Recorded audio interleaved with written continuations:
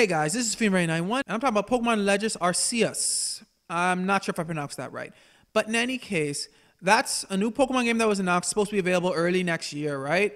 Now, this new Pokemon game doesn't seem like the other ones. In fact, according to the legends.pokemon.com, they claim it honors past Pokemon games' core gameplay while infusing new action and RPG elements. And we see that.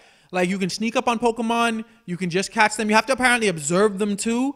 Because the point of this game is completing the first Pokedex for the Sinnoh, or Sinnoh, not sure if I pronounced that right either, region, right? Now, this was the region done in Diamond and Pearl, but this is like long before the timeline, I guess, of Diamond and Pearl, seemingly.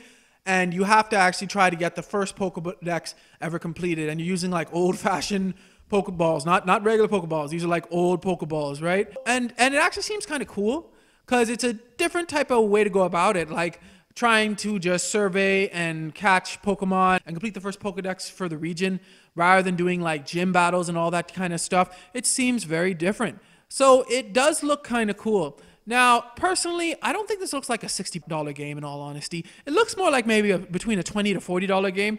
But if it is, that'd be greatness. I probably get it if it's like between a $20 to $40 game because it does look very interesting. It's looking like it's taking a new direction. Now, personally, I didn't play Diamond and Pearl. I stopped Pokemon after Crystal, and then I got Pokemon X, from X and Y, as a Christmas present from my cousin, and I played through that. So I don't believe I played Diamond and Pearl, Sun and Moon, or Black and White. But this does look interesting. Like, this looks a new type of take on a Pokemon game. One thing about Pokemon games is that there's usually some pretty interesting history behind the games themselves. Almost every game has this kind of lore, so it'd be kind of cool, I think, to play the lore. Kind of like how with Pokemon Sword and Shield, how they were talking about, thousands of years ago, these Pokemon or people did this with the Sword and Shield and stuff like that.